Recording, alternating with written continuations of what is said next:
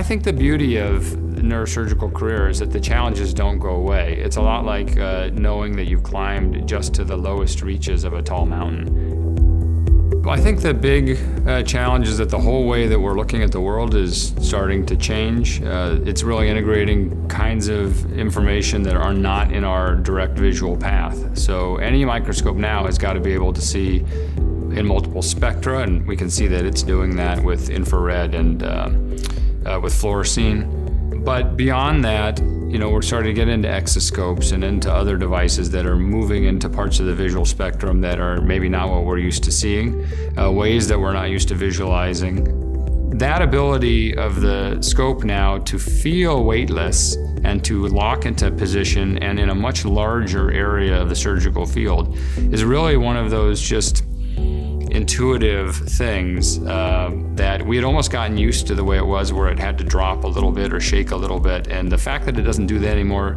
is inherently pleasing. I'm not actually sure I can tell you that that's going to change the outcome of surgery a great deal, but it feels like it's going to. It feels reassuring and good, and I wouldn't want a microscope that didn't do that now that I could have it. So the robotic repositioning is something which the capabilities of microscope make possible, but that we really feel strongly about.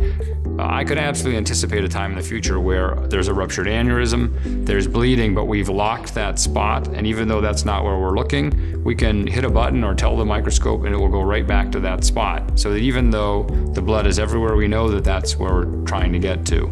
That's a more dramatic example, but on a tumor, there may be areas are troublesome or some key structure you protected.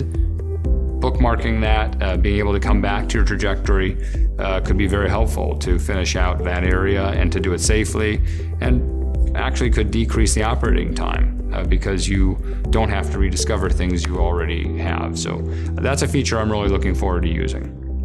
The position memory allows you to set these reminders or return to views that worked before, and in the end kind of integrate how you put these together in your operative plan.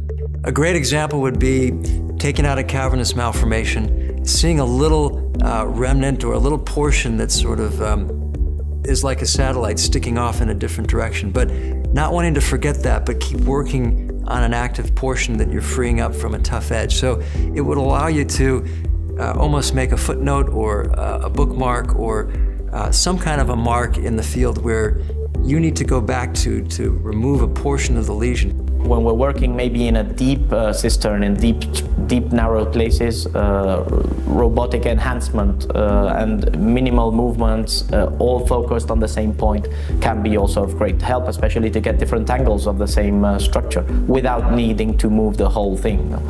I think the robotic repositioning saves a lot of time, so you don't have to go back and redefine what you've already defined.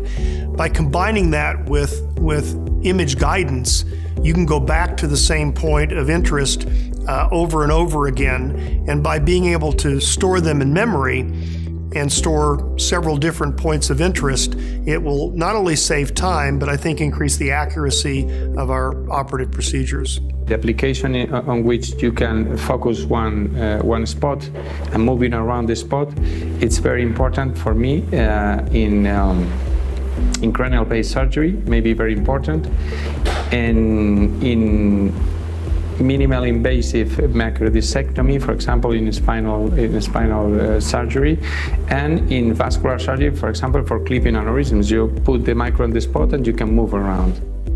The robotically assisted positioning, to me, is the ability when I need to have the scope go somewhere else to get it there easily. But in a simple microdisc, the scope is repositioned probably 50 to 100 times during the case. You probably have 400 to 500 passes of instruments in and out of the field in a 45-minute case. So the scope is in constant motion. The KINEVO system added a whole level of ease to that. In the way the robotic assisted arm moves and repositions, you're not moving the big mass, it just seems to respond instantly. In the ability to lock on a point where I'm working and then use the point lock.